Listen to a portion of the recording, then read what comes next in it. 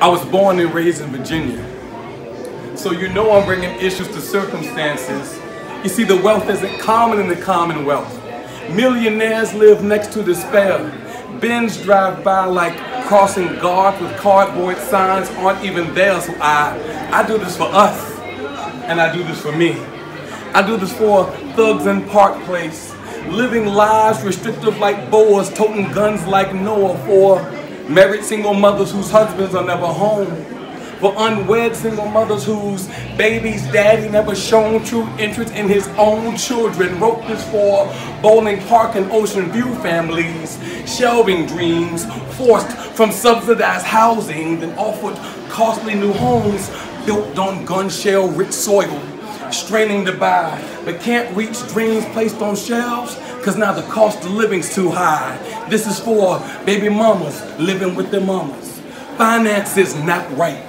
30-year-old grandmothers, for ladies in the projects with skills but can't use them because she's too busy raising two little sons whose two fathers do too little for them. This is for guys married to girls who had the baby, whose in-laws are scheming, hateful types of people, for offspring whose parents are missing in action or lacking in passion, so they're forced to learn life their own way.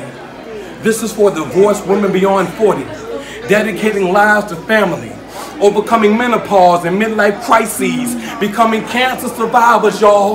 Life don't get much harder. This is for men whose reality never quite caught up to their dreams, and for struggling stepmoms, struggling between children and marriage. This is for students who don't learn the way educators teach but want to learn anyway, showing up to school every day. For teachers working on the radical fringe, helping students to learn, attempting to end the cycle of poorly prepared instructors and students performing poorly. This is for each artist, person, and individual whose mission is exposing personal, community, and global issues, working toward the progression of humanity.